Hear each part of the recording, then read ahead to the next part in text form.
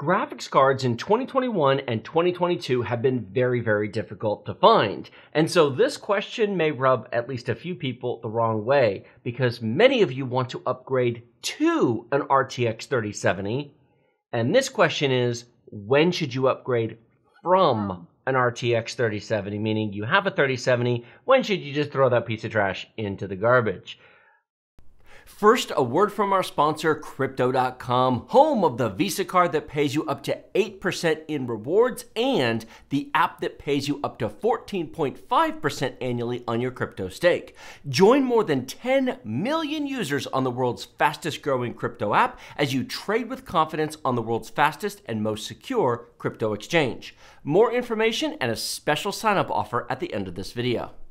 I'm being facetious, of course, that's absurd, but if somebody has a 3070 and they have an ultra-wide monitor and they have a Ryzen 9 5900X and they're a premium high-end user and they do gaming and content creation, it is a fair question, how long will all of this last? Because while that would be an amazing aspirational PC, and to everybody who's on lower-end stuff who goes, man, I just wish I could go to that, by all means, it's good for engagement. Leave a comment in the comment section below saying, gee, I wish I could upgrade to that. He should sell it to me for cheap. Quick, 37 of you, all go leave that comment right now. It's greatly appreciated. So how about so Christian comes in. He says, keep up the good work. Thank you. He upgraded to the 5900X, 32 gigs of RAM, an RTX 3070, ultra-wide monitor in December of 2020. He's gaming and content creation, and he wants to know how soon would you upgrade to the latest? 2022, 2023? When would be a good time frame? Well, let me start with the CPU really quickly. The CPU in all likelihood is going to cover you through this generation to the point to where you basically need to build a new machine. It'll cover you through probably the mid-level of AM5 with Zen 4 or maybe even Zen 5. So essentially, you'll keep this as long as you can deal with the CPU and it meets your needs, and then you're going to have to replace everything. You'll need a new motherboard, you'll need new DDR5 RAM, PCI Express 5. I mean, essentially, this will sort of all retire as a unit. You're not likely, I mean, you might keep the power supply, you might keep the case, you might keep the cooler, but beyond that, you're not going to keep anything else from this generation. Having said that, how long a 5900X lasts depends entirely upon what you do. Do you make money with your computer? Yeah. Are you doing 4K video editing? Are you doing 3D animation, Blender? Are you a serious content creator? Because the 5900X is great, but we have coming very soon Zen 3 Plus refresh chips with the 3D cache. Correct. The 6000 series that will be AM4 chips and that will drop in on this. Zen 4 will be 7000 series, and that's not coming for another year. That actually probably will be 2023. Depending upon his use case, an upgrade to a 6950X 16-core 3D cache chip might actually make sense if he's making money with the computer. If he's not making money with the computer, then I would plan on keeping this through maybe even Zen 5. 2024, probably at the soonest, 2 years. Anything sooner than that, you're just throwing money for small upgrades. Correct. If you think you need an upgrade sooner than 2 years from now, why didn't you just get a 5950X, spend the extra $200 to get the 16 cores? These constant upgrades, I think, are very expensive, and I think people who just make a lot of jumps throw lots of money into changing parts for incremental change. You never get a wow moment. Nope. You never get a holy schmulligans. Now, 32 gigs of RAM. RAM's very dependent upon use case, but he says gaming and content creation. Adding another 32 gigs of RAM is $100. Go to 64. You'll be shocked. I have 64 in all of the machines I actually use, except for like one or two very basic machines. You recently got a RAM upgrade at home. Our kids now have 64 gigs, except our youngest son who still has 32. I know, poor him. He's 11. Such a shame. It works for him, though. It does. But you know something? He's about to get 2 monitors. Oh, yeah, he's going to I'll upgrade his RAM. And then he'll just need a video card upgrade here. That brings us to the point of this whole thing. Video card. That is the single weakest component of this system. And I know people who can't find a 3070 might be a little hurt by hearing that, but he's got an ultra-wide monitor. He does. So somebody who has a 34-inch, 3440 by 1440p ultra-wide monitor, a 3070 is just barely adequate. Depends on what you do with it, depends on the games you play, but I had a 3070, and I have a 34-inch ultra-wide at home as well. Yep. And it was lovely until I played Cyberpunk, and then it was crap. And you may not like Cyberpunk, but there may be some other game that you play.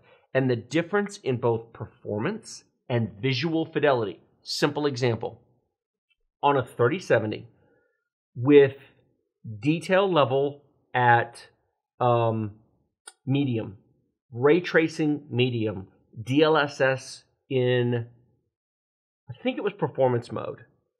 It has been a year since I've done this. But ray tracing medium, DLSS on, I was able to average about 45 frames per second in Cyberpunk 2077 on a 3070 using an i9 9900K CPU and 64 gigs of RAM and a very otherwise nice machine. I went from a 3070 to a 3090, which I've had many people say, well, that's not really worth doing. Well, normally it wouldn't be, except I had something else to do with the 3070, so, it helps being in the YouTube tech business. You could justify this. Mm-hmm. I went from 45 frames per second to 60. I went from medium to ultra. I went to ultra ray tracing, ultra detail, and DLSS quality, and gained 30% frames. The difference in smoothness and playability was night and day. It is also worth noting that Cyberpunk was consistently using about 12 gigabytes of VRAM. So the 8 gigs of VRAM was also a limitation. And so your 8 gigabytes is also going to be a limitation, especially on new games this year. So the minute the 40 series launches, the minute pre-orders are open, the minute it launches on launch day, get one. Which one? I actually might consider arguing for, obviously we don't know the details and specs, but if you're going to make one generation change like that, a 4080, because a 3080 would be a better choice right now than a 3070. Don't ponder, don't wait for a sale, don't go, well, maybe in a few months I'll find a good deal. Don't dilly-dally. No. Boom. And this advice really applies to everybody watching.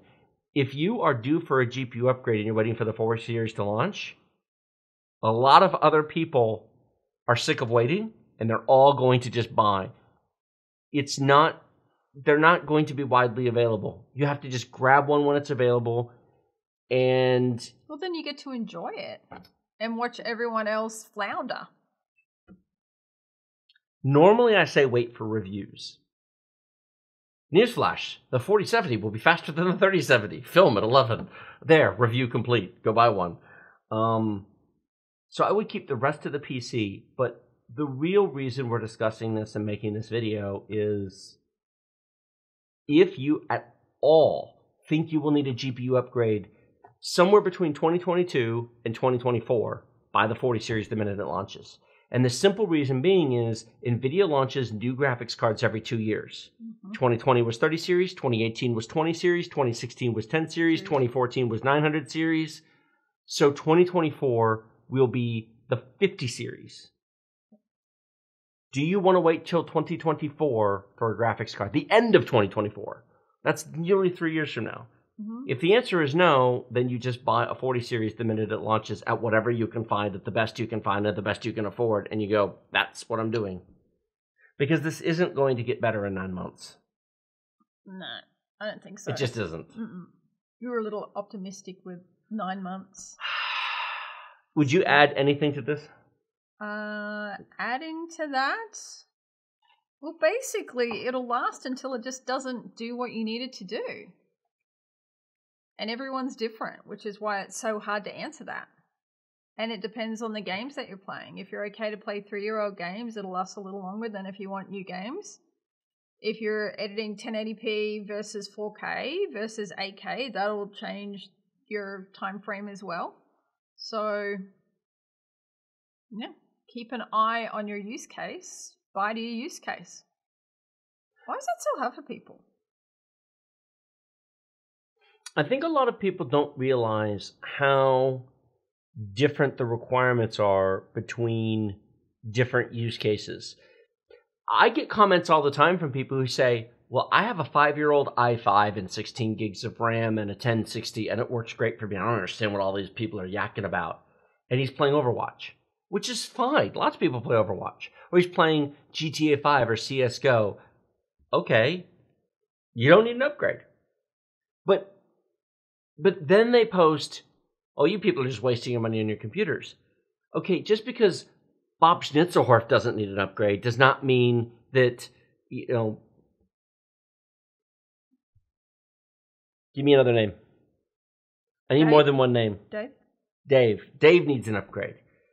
If Christian just spent this kind of money, especially with an ultra-wide monitor, he's probably not playing CSGO on it. And if he is, then he bought too much computer. 32. League of Legends. Anyway. Yeah. But especially, that's why this is being titled about the 3070, because unlike your RAM or your CPU or a lot of other things, the minute that 40 series launches, buy. We said it a year ago when the 30 series launched. We did. Just buy. Yep. And people were like, well, they'll wait for a deal. And how has that worked out? Not very good, especially for those people who sold their 20 series cards before they got their 30 series cards. The first 3070 that I bought for the YouTube channel was in November of 2020. Yes. November of 2020, I bought an MSI Gaming X Trio off of eBay. I know, I paid a scalper. Bad tech. I paid $750 for it with free shipping delivered. Boy, that was a good deal. Wish I had bought them all. I thought I was overpaying because I thought, okay, give it a month or two. They'll be available. They're $579. That particular card was $579 listed at Newegg, although it was out of stock at the time. I'm like, I'm paying like $100 and whatever over new. What a waste of money. Man, I wish I could buy 100 3070s for $750. I know, because they're not that now. And they never were again. Mm-mm. I actually bought it when it was the cheapest. Yep. And I bet you there's something going, damn it, I just waited. Fun fact, a used MSI Gaming X Trio 3070 non-LHR card right now is worth almost double that. It's worth $1,400 on eBay. Used.